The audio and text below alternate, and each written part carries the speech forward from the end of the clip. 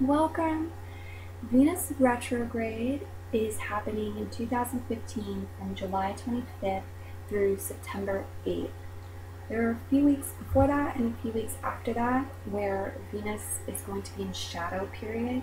So we may see some similarities, some things starting, rising, finishing up in that shadow period as well. Therefore, this reading may extend on to its shadow period. I wanted to do this little introduction to say a little bit about what Venus retrograde is. First of all, Venus is the planet that governs over beauty, values, love. And so when it is going retrograde, it is going through a revisal phase. It's moving backwards, it's reevaluating things, changing things around, tweaking things from the past and our current situation to make it better for the next cycle when Venus goes direct. So I will be talking in this reading about those areas specifically: money, self-value, self-worth, values, and love, as well as beauty. I want to recommend for anyone who has their birth chart and knows their moon and Venus sign that you choose the video of your moon sign and the one of your Venus sign to listen to. But if you don't have that information, or you just don't want to and you'd rather listen to your sun sign, go for it, go ahead. Depending on how deep you want to go, how much information you want around the readings, you could listen to the moon sign video, the one for your rising sign, as well as Venus and the sun. It just depends on how much you want, how much time you want to spend, and how much you want to hear, because I think there are going to be bits of information for you in all of those. Alright, so thanks for listening to the introduction. Here we go. Hello, Taurinians. Okay.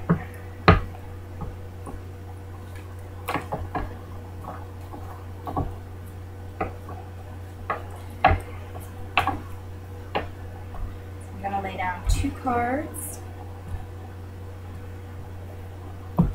for money, 2 for love, 2 for values, overall values, 2 for self-worth or self-value, and 2 for beauty after I do a quick general look here. So there we go. That's interesting. Okay.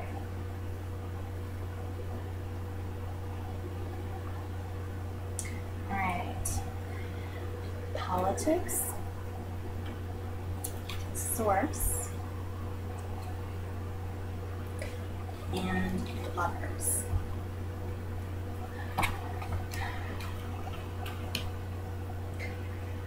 I think for some of you, this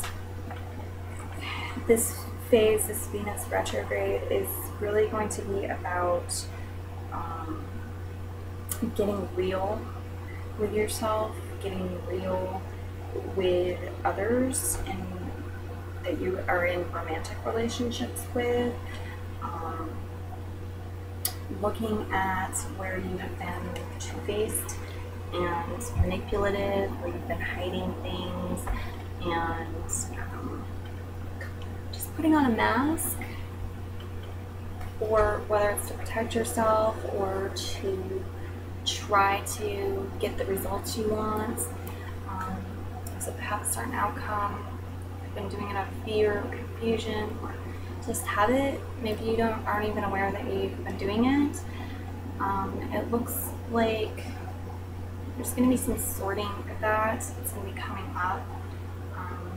Probably have a light shown on it for some of you. I'm getting like business, say business too. I think love and business are themes for this season here. And It's going to be about learning to come from a more honest place with yourself and everyone else. It's like there's a choice here. It's like, okay, this way or this way. You connect with source and you get your energy and you manifest things and you live connected to this way more, or you try to do this stuff and do it all on your own and not worry about your connection to source, be in the ego world. So it could be about trying to balance this out, balance out the ego and the spiritual self, and find a peace and harmony there. For some of you, this isn't going to be about you. It's going to be, well, it's not going to be coming from you as much as it's going to be reflecting back to you. So it's going to be like subconscious stuff, and you're going to see it reflected back in other people's behaviors. So you're going to have shady stuff, liars, deceptions, people masquerading like they're happy when they're really, there's something else going on behind the scene.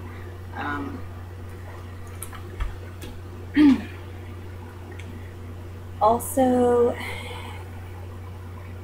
love, the Lover's card. The story with the Lover's card is, it says that there are 3 levels of love.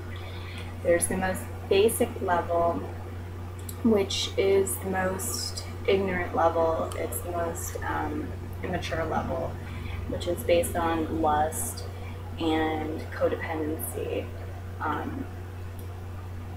And with that, there's a lot of low vibrational, unpleasant things that occur.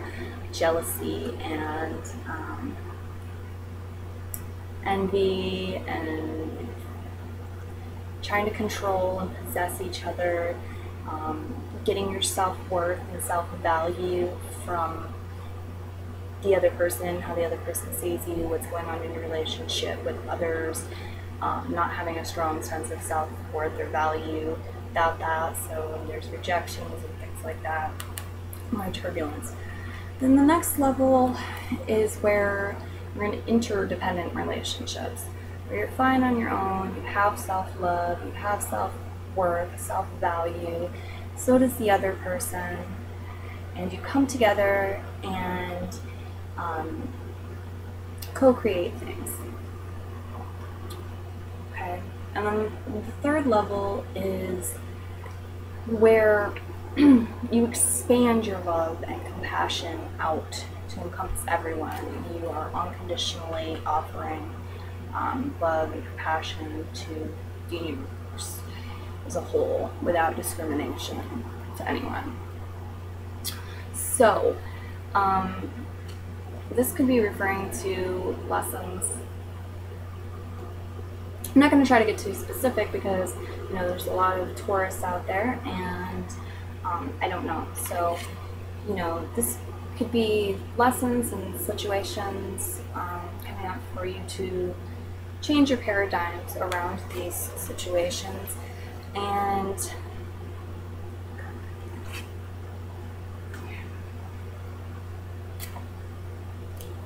yeah, so it might be about recognizing any of this that you've got going on, and that you maybe have been looking at it a different way, and now Venus retrograde is going to shine the reality light on it and show you, what it really looks like. I do get the message from this, though, that if you get confused, and even if you don't get confused, it's a good idea anyway, but just to understand and know that, source is here for you. You have source energy within you, and it's an invitation to connect with it, to take time to connect with your inner power, and your true inner power, I should say. Not the type of power where you trick someone and you win, but the true power that realizes that we're all interconnected and can feel safe and secure in love It's really undescribable. It's something that you just have to feel. You can't really describe it to somebody, but getting in touch with source energy, source within you. Okay, so I'm going to let that be the general message, and now we're going to pull the specific cards. So money, love, we have values, general values,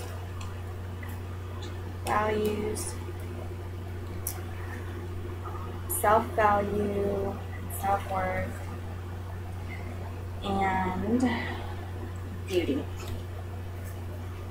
Okay, cool. A lot of repeat cards from the Aries reading that I just did. I'm going to shuffle the cards better next time, but I think that the reason for this is because a lot of sun signs who are Taurus are going to have their planets in Aries and vice versa. So if you have your rising sign, or if you're a Taurus sun and you have your rising sign, or Mercury or Venus in Aries, you may want to go listen to that as well. And if you have a lot of planets in Aries, you may want to go listen to that as well. It doesn't matter if you're reading this for, it doesn't matter if you're listening to this, you know, you're Taurus moon, but you also have Aries planets, go listen to Aries as well. So inclined. Okay, so money, we have the Rebel, and we have Burden card. So I think for some of you, you are going to be, or you have been contemplating taking some sort of rebellious action, quitting your job, those types of things, some sort of rebellious action around money, because you're feeling worn down and abused. You're feeling like you're taken advantage of in what you've been doing to get money, or this can work the other way around in giving money, and what others are expecting you to give. You're feeling like very little of it is actually for you, and you're feeling very worn down and mistreated. So you've been thinking about taking some sort of rebellious action. And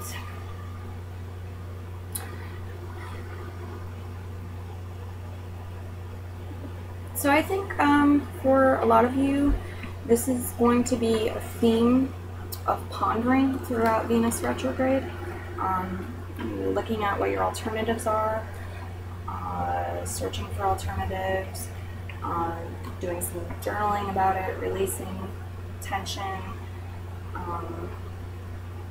advisable. Yeah, looking at what you can do to feel more free, feel happier, more like yourself, more alive, more your own master, master of your own destiny. So for some of you, if you're thinking about starting your own business up, just a word of caution, Venus retrograde generally isn't the best time to start a brand new business project. It's a better time to evaluate it, to reevaluate where you're at, to think about it, do research if you want, but I wouldn't go out and launch something. Just generally it's against the tide. It's opposite currents. You would be swimming against the tide, that's what I'm saying. But if you've been thinking of doing that, you could certainly do things to get yourself ready to come out the opposite side of Venus retrograde when it's over and Venus starts going direct again. Then you might decide that you're ready to take that jump and kick this person off your back. So So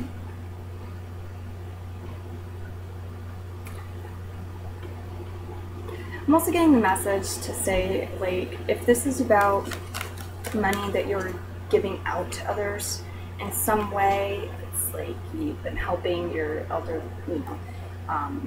mother out, giving her money, or your children out, giving them money. You've been paying some sort of club fee on a regular basis, something like that, something where it's continuous, someone is expecting it, and you're feeling worn down and questioning about whether you should rebel or not. Free will and everything, do what you will, do what you want. But I am getting the message to say, you may want to slow down and realize that Venus is retrograde. Think about these things, think about how it's going to affect other people and yourself, and maybe give them a heads up that you're going to be stopping in the future, that you're slowing down, and maybe like after Venus retrograde dawn, that kind of thing. All right, moving on. Love, we have postponement and we have playfulness. So I'm guessing that maybe some of you have some stuff going on where you are too busy. You find yourself too busy with work or studying or your responsibilities, things that you feel like you need to do to go out and have fun with your lover. If you're in a significant, if you're in a relationship, you have a significant other with your lover to have fun. There's been some sort of delay. There's going to be some sort of delays. This Venus retrograde, like you were planning a vacation and it gets canceled for some reason.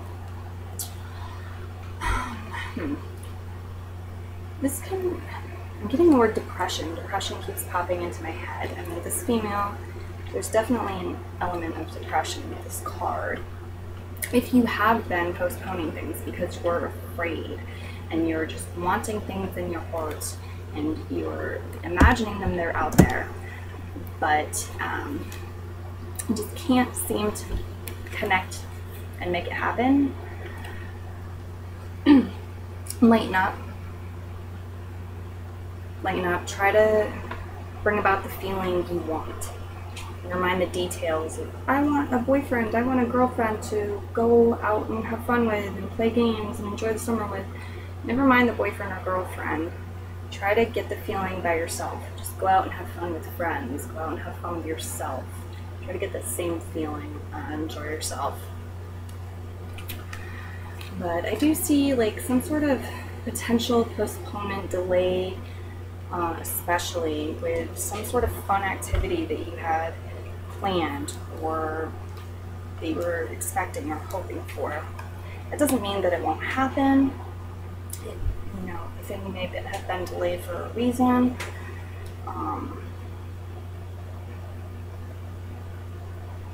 Okay.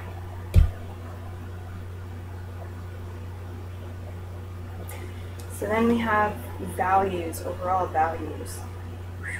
Heavy cards. We've got clean to the past for that one, along with guilt. So I think the message from a lot of you with this is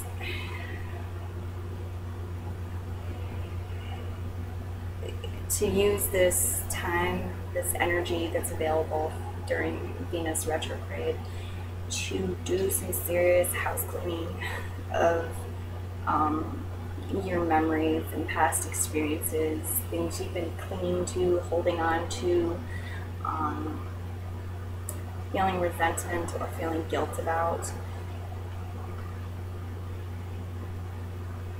because they're really weighing you down and obscuring your view of what you truly value in life, what is truly important to you, and who as well. or confusing you and causing you a lot of frustration about being able to attain them and how to attain them, how to attract the sort of people into your life that are of value to you, that you find valuable, and achieve the goals and things like that that are really important to you to live in alignment with your values as well. Looks like you may be getting to a point where you're about to have a breakdown or a breakthrough. This energy is just intense and it's definitely been building for a while. So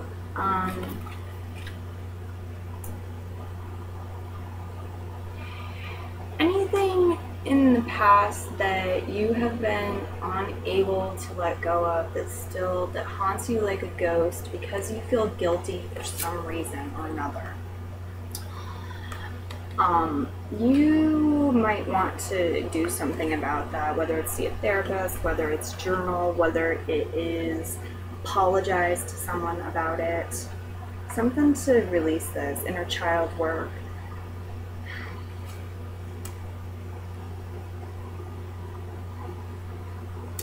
I'm also seeing that like you may be feeling consciously or subconsciously too guilty about your values changing to allow the natural current of them changing. Like your values, what you used to value and what you now value may be different. Your values may be changing, and you may be kind of putting the brakes on that, trying to like be in resistance to that, because it could mean all kinds of things. It could mean that your best friends aren't really going to be your best friends anymore. You're not going to see them as often. They're going to become more like acquaintances. It could mean all kinds of things that you're taking on as your own issues and problems and feeling guilty about it and kind of questioning whether you have a right to allow these things to change or not, and you do. So heavy stuff there. All right, moving on to personal value. So this is your self-worth, self-esteem, how you value yourself. I'm seeing success, which is great, and I'm seeing fighting.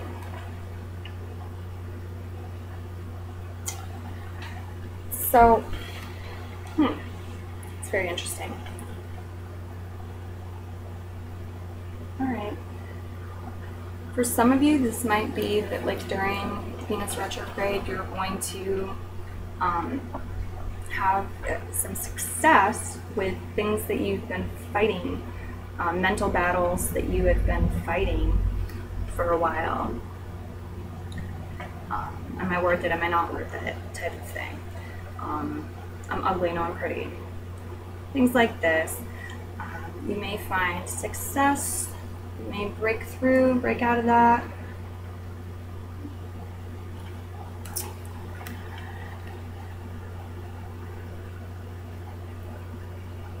Success is impermanent though. Like everything else except change, basically. It's change. The only constant is change, right? Everything is in a state of motion. So our successes, they're great, we should celebrate them and enjoy them, but they're temporary things. And I think for some of you, maybe to a large extent, your self-worth and self-value have been coming from winning some sort of struggle and then accomplishing something. And it's not really truly authentic self-esteem. It's not like you're loving you for you and unconditionally. There's a condition on it. It's when I win this battle, when I ace that test, when I get enough money to buy this, when this happens, when that happens, then I'll love myself enough, then I'll feel good about myself. And so you might be having situations turn up to have this theme highlighted or give you opportunities to make some changes in this area, and learn other ways to get a sense of self-value, self-worth, self-confidence. Okay? Because it can be stressing, fighting. A lot of reasons for that. All right, so beauty. This is cool. We've got the miser and possibilities.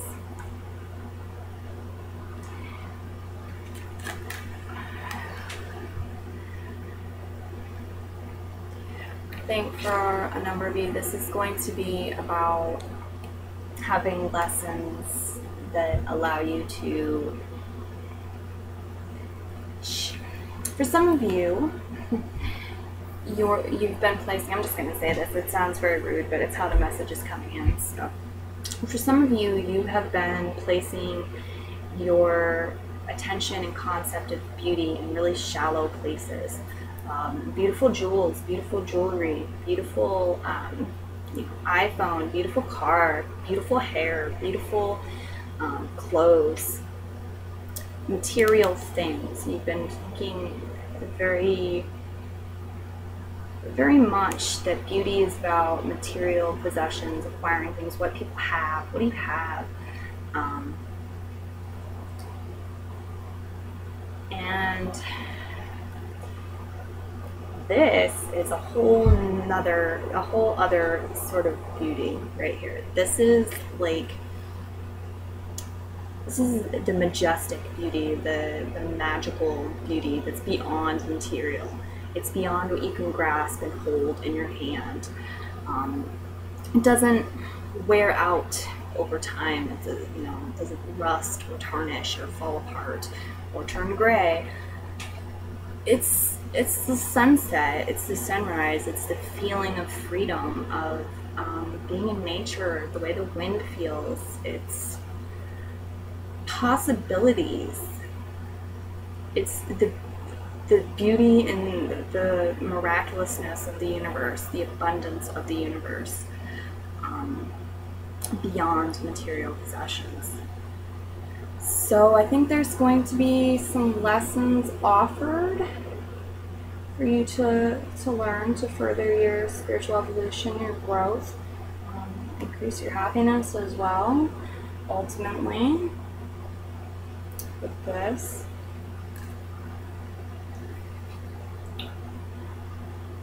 For some of you, I think you're going to see other people in a different light than the way you were seeing them before. All of a sudden it's going to be like, oh my gosh, I didn't realize my girlfriend was such a gold digger, or oh my gosh, when did my grandmother become so materialistic? They've been like that all along, but you just really didn't notice what's going on there. Of course, for some of you, it's apt to be like people are changing and becoming a little more clingy, feeling a little more scared, need to hoard, that kind of thing, and you're gonna, your perception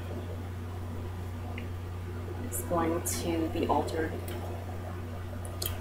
So it might be, like you saw people, you thought they were really beautiful, and now you're seeing some ugliness that you didn't see before. But I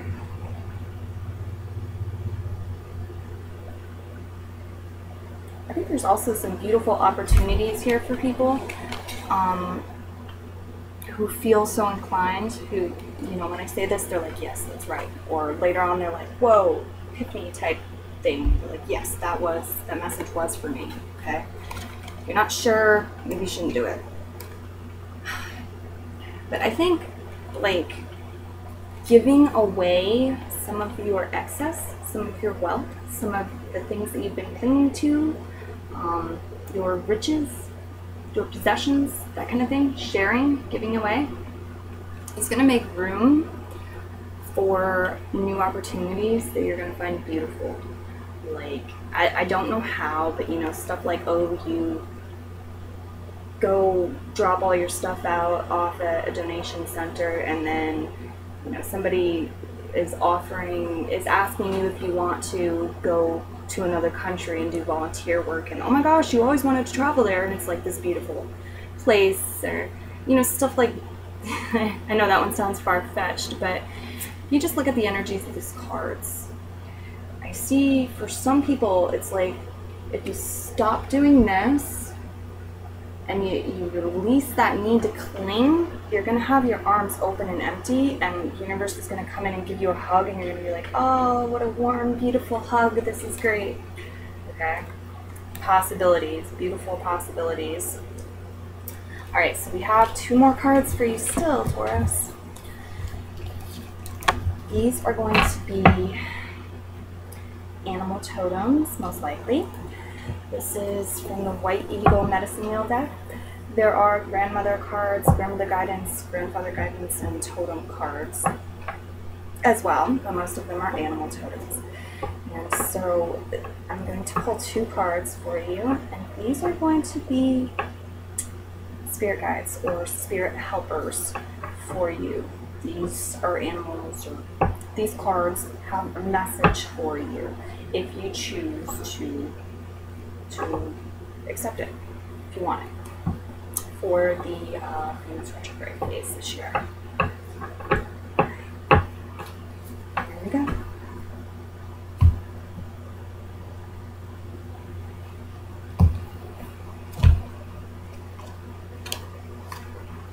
Okay, you didn't get any animal helpers here. You got... We've got reverse stargazer and provider. So I'm just going to read these out of the booklet.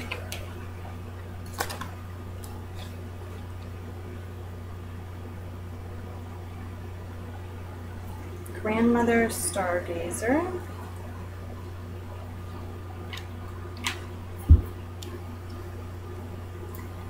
Right, reversed. The necklace reversed could mean that you have developed too narrow a focus on life. It's easy to lose your sense of perspective if you allow yourself to be bogged down by the minutiae of the daily round. Remember, spirit is to be found within everything. Look up to the stars and into the mysterious cosmos. See the beautiful necklace I give you, the red coral for Mother Earth, for nourishment, turquoise for Father Sky, for protection. Each bead is like a string of stars, and you are one of them. Maybe wearing a necklace like this would remind you of your cosmic origins. I am an ad, okay. And as well, just having those colors around, some turquoise and some like coral red. You know, if you're a man, you don't want to wear a necklace, or whatever. You're a woman, you don't want to buy a necklace, that kind of thing. Just bring in those colors and it might help as well. Alright, we've got provider next. I believe this is a grandfather card. Yes, grandfather provider. Okay. The teaching I have for you is to have gratitude and respect for all life and all that you are given. Take nothing for granted. Take only what you need. Providers must ensure that everyone is fed before eating themselves. What kind of provider are you? The provider must determine the need, spiritual, mental, emotional, or physical. Nurture love, happiness, and security. Such are the needs of all. How do you care for yourself? Do you eat wholesome food? Get enough exercise and rest? Take quiet time to reflect, meditate, and nurture your inner being?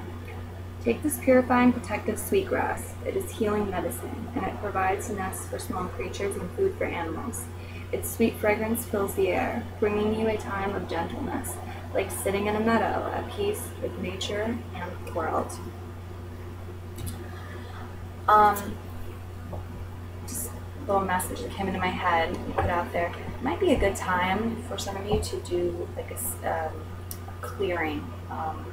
Burn sage, walk around your house, do space clearing. All right, Taurus, thank you.